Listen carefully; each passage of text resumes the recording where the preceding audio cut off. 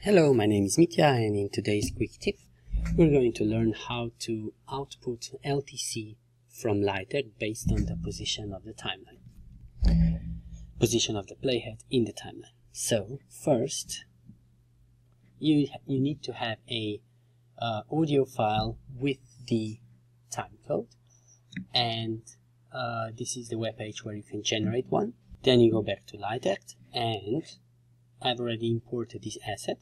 You simply drag it in and it offers you which layer template you want to use with it. You click audio, and you need to create an audio output device like so.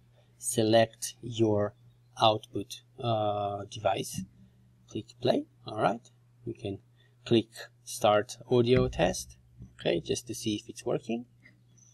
And then here you need to select the audio output device that you created.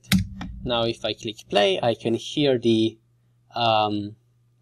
time code coming from the speakers, and in the devices window you see that it's also something's happening.